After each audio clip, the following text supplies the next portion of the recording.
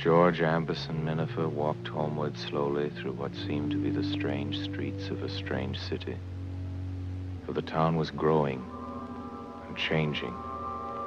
It was heaving up in the middle incredibly.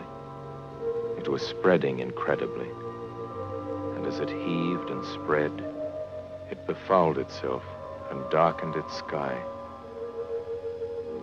This was the last walk home he was ever to take up National Avenue to Amberson Addition and the big old house at the foot of Amberson Boulevard.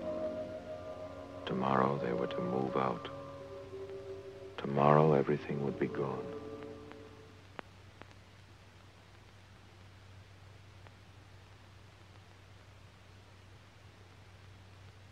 Mother, forgive me. God, forgive me.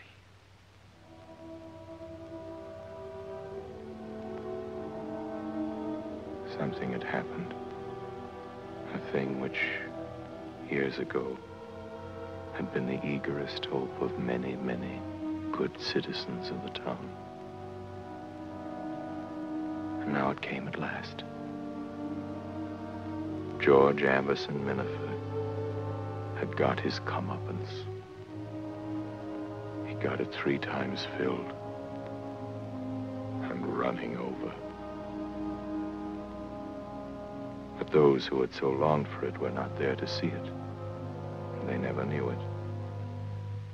Those who were still living had forgotten all about it and all about him.